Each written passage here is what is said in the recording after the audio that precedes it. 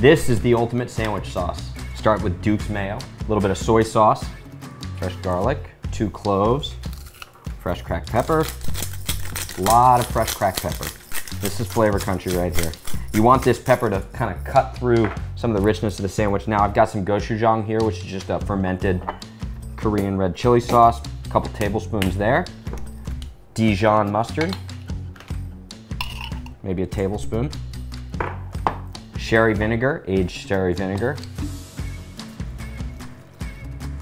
Good amount. And Worcestershire sauce. You get umami from this Worcestershire sauce, that sweet, sweet fish flavor. Now I'm gonna obviously, a little bit of fresh chives in there. Always seasoned with a little bit of salt.